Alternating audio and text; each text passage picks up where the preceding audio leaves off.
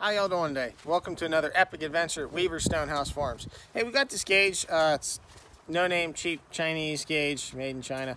Solimeta, whatever. Great liquid-filled gauge, and it's for on the tractor. Now, I had picked up a Spectre brand one back when I had made this conversion for this electric fuel pump that I put on, but we've beat it.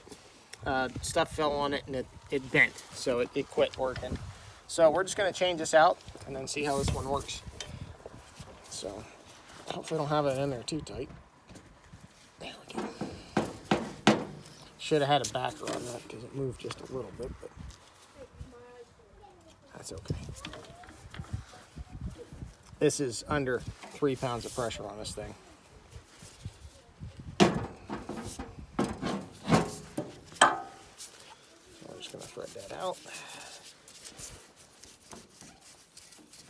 Might get a little fuel out of that, but not too much.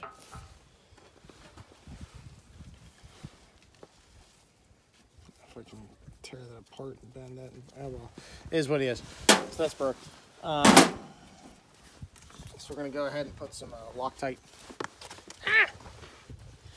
some Loctite 567 thread sealant on it.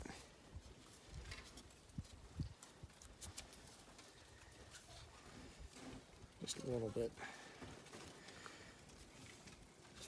Maybe. Stuff's pretty frozen.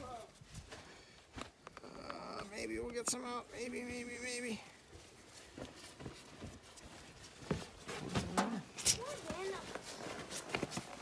Perfect.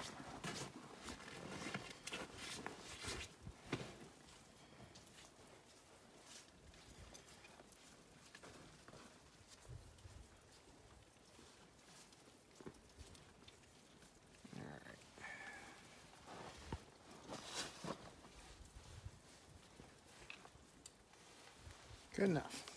Okay. Just get them threads covered. Not crazily, but a little bit. Back. Rub that on the tire. Get this off the finger. That'll wear it down. Now it said take this plug out. This plug right here. On the instructions on the thing, and then reinstall it. Oh, that's for liquid to let some pressure out. Well, I'm just gonna not crank it. I don't want to lose the liquid.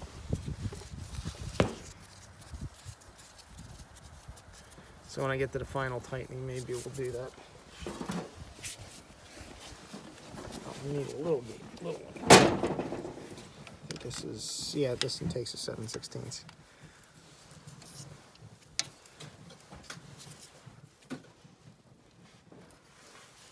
Okay.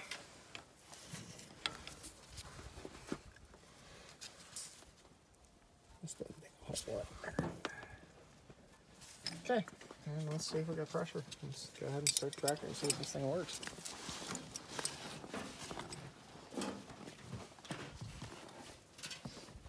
Gauge.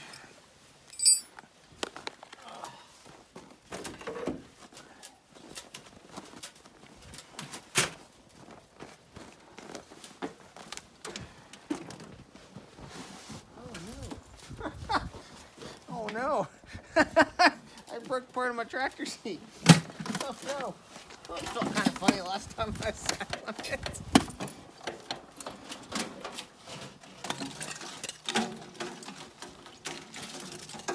Alright. Give her a small shot of ether. Man, what do you think we're gonna fix it?